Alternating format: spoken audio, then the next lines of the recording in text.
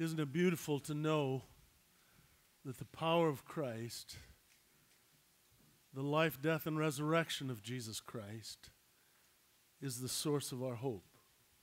In Christ alone, my cornerstone. I begin with this question. What is it that you expect out of life? What do you expect?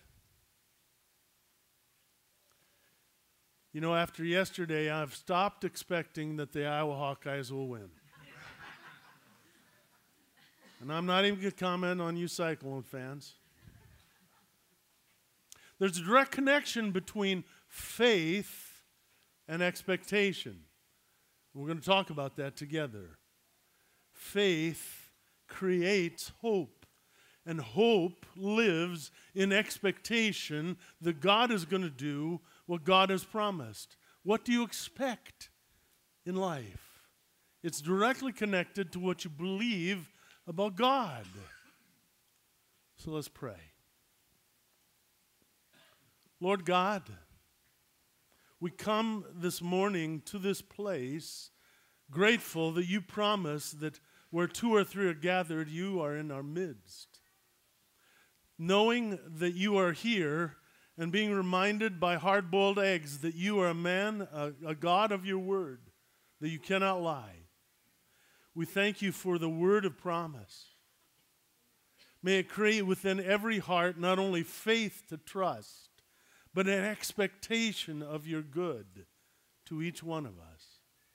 In Jesus' name, amen. I believe that God is going to do powerful and exciting things through the lives of the people of faith. That's been true since the beginning of this congregation's life. Aptly named Faith Lutheran, those that founded this church stepped out in faith, believing that God would bless what they sought to do in His name. And that every point in this congregation's life, God has delivered.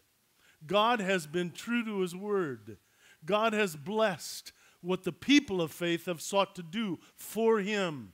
Much of that is done by the power of you who sit in these chairs, by your willingness to serve and give and share your faith and love. God continues to do powerful and great things through the people of faith. So we're beginning now this Sunday a 2-month focus on building faith and loving people, as a part of a focus that began in 2014 with a strategic planning where we basically came before God as people of faith and said, God, what do you want us to do to serve you at this time? What do you want us to do? And that strategic plan gave birth to a focus on inviting all people to faith, a renewed focus on our mission, but on a renewed commitment to discipleship, to take faith home with us, building strong households of faith, to building an awareness within that framework of discipleship, a generosity that will give of ourselves to the mission of God through faith so that God will use us to His glory. But it also was this focus that none of us is going to journey alone, that we need relationships, we need each other to continue to do this. And it was fun, wasn't it, to see that group that's going to go to Mexico representing Faith Lutheran. God wanted us, and we lifted up the truth that we always want to be a missional church. We want to take our love for Christ beyond the doors of this place into the context of other places in God's world, but also into our daily lives. So that mission continues now as we focus in on building faith and loving people. And in the capital campaign organizational aspect of that, it's not just about money. It's about our faith trusting God to do powerful things through His people. So here's a question for you. if I told you that at 2 o'clock today at the Dairy Queen, I'd buy an ice cream cone for every faith member that came and met me at 2 o'clock, would you go? All except Pete Crew?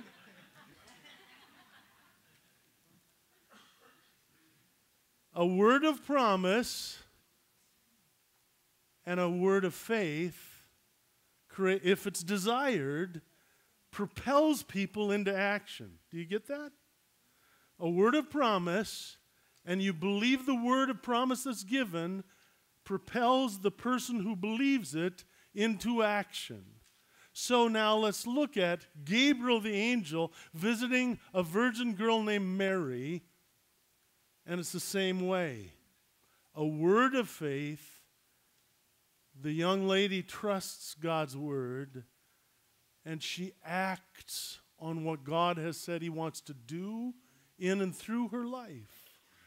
And God uses her life to give birth to the Son of God, the Savior of the world. So I want you to know and believe with me that Faith Lutheran should be full of hope and expectation because the future is as bright as the promises of God. My mom, God rest her soul, had this plaque in our hallway in our house. It said, "The future is as bright as the promises of God." Well, as a boy, you read that and you go, I don't know what that means, but okay, Mom, But we understand it now, right? We understand the future is created by what God says is going to happen. And as people of faith, we believe there's reason to live with hope and expectation because God's promised it. And God does not lie. So let's look at the story of Angel Gabriel's visit to Mary, and let's unpack it as some principles of operation of how God works in the world to accomplish what God wants to do. The first thing I want you to note is when an angel shows up, pay attention, because God is speaking a word. Okay, and when the word of God, an angel is not the cherub, not chunky-faced like your preacher. An angel is a messenger of God who's coming to deliver the word of God to God's people. And just like in Genesis chapter 1, it says God spoke and creation came to exist. God always uses his word to create the reality of what will unfold. So always pay attention when an angel appears in the story narrative because God's going to do something new. God's going to usher in something significant. God's going to give birth to something great. The second thing I want you to realize is that when the promise of God is spoken, it creates faith in the heart of the hearer. And that belief stirs up hope and expectation. As Pete said to the kids, God doesn't lie. If God promised it, that settles it. The third thing I want you to realize, I already said it, is this present moment for faith, for you and I as God's people, is pregnant with the presence of God and with the promises of God. And if we don't know the promises of God, that's to our loss, because the more we're aware of the promises, the stronger the faith is. That's why we want to be a church that's rooted in the Word. Because the more we understand the Word of God, the more it gives birth to the strength of our faith, and the more we live in expectation, like big eyes. What is God going to do now? Because this moment in the history of faith is pregnant with possibility. And he's calling you to be a part of it. You know, when a mother is pregnant, she begins to feel changes going on in her body. As men, we just got to take your word for it, ladies, right? But you begin to feel the changes in your body. Maybe you feel the changes in your womb. And your body begins to prepare to not only nourish and nurture the new life growing within you, but to give the gift of life to that new beginning in you so that a whole new identity comes to exist. The church is like that. That we as people of faith are like that. That we begin to sense that something new is stirring in us and our body begins to change and adapt in order to accomplish the gift of life that God has intended for to happen through us. So this moment in faith's history is pregnant with the promises of God and the possibilities of what God is going to do. But whose power makes that happen? It's not the Virgin Mary's. It's the Holy Spirit's power that gives birth to that new life. The Holy Spirit, with a miracle touch, enables a young girl who's never known a man to have life in her womb.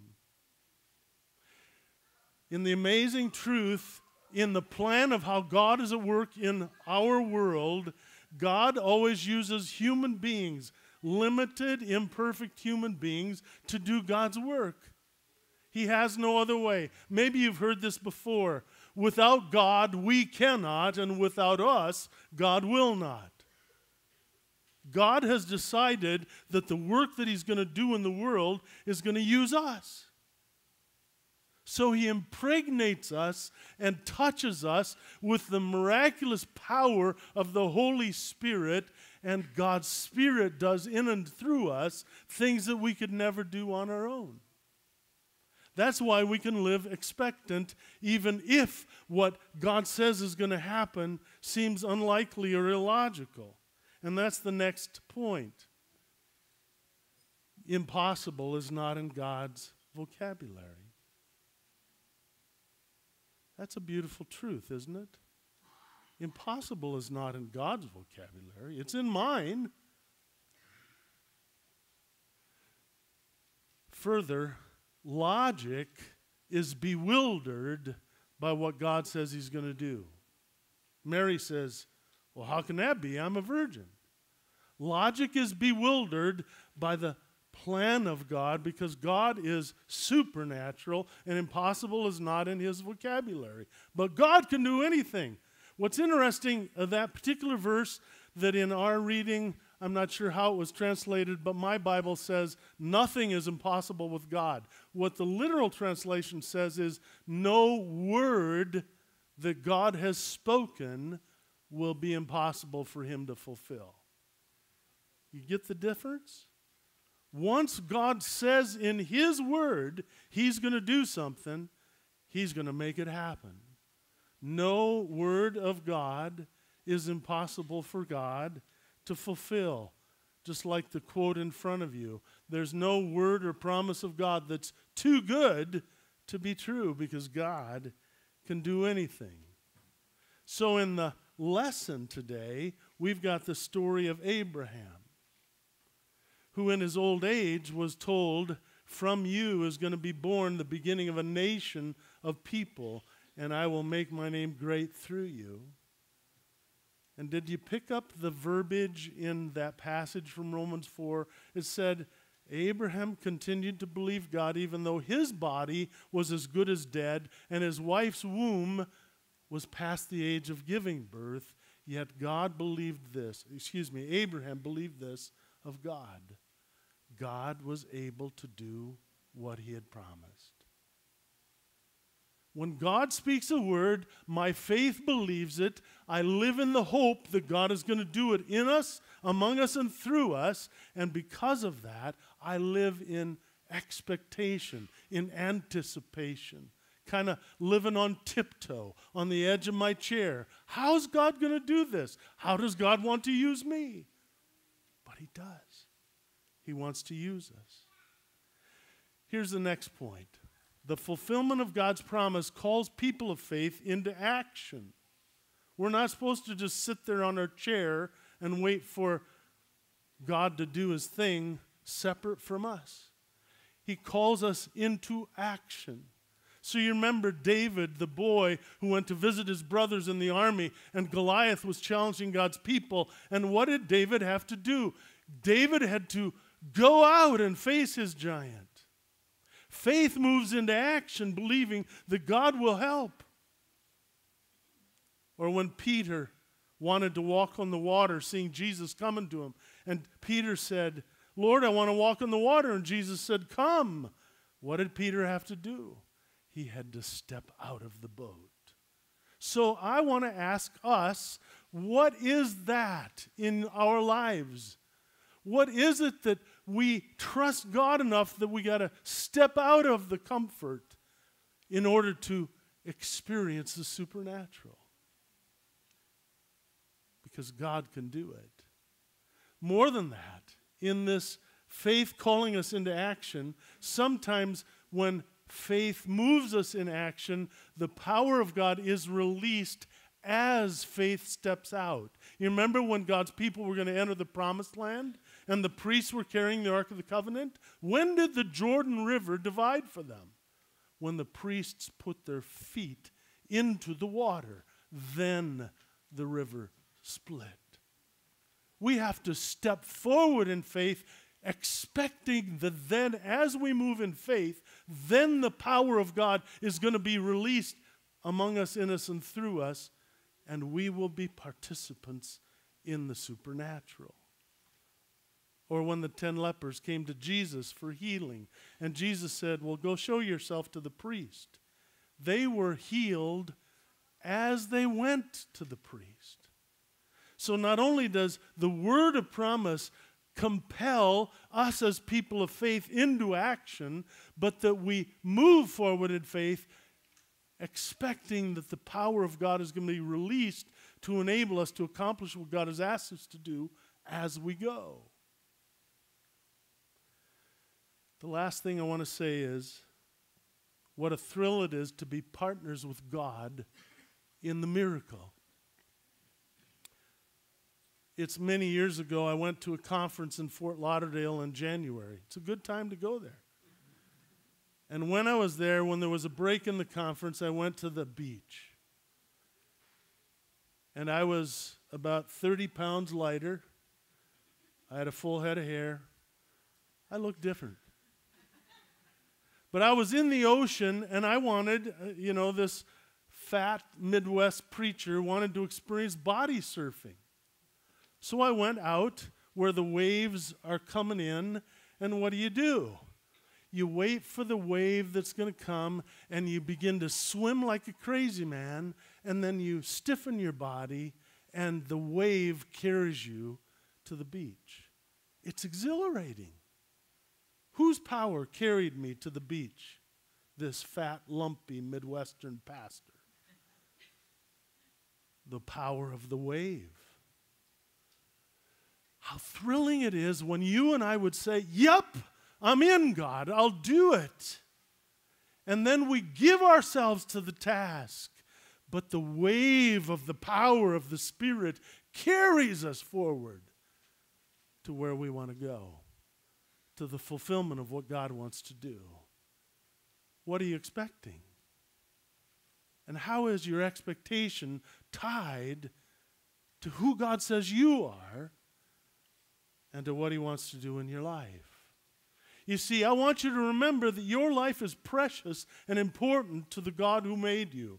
That He not only forgives your sin and graces your life with more than all your brokenness and failures, but that more than that, He calls you like He did to Mary.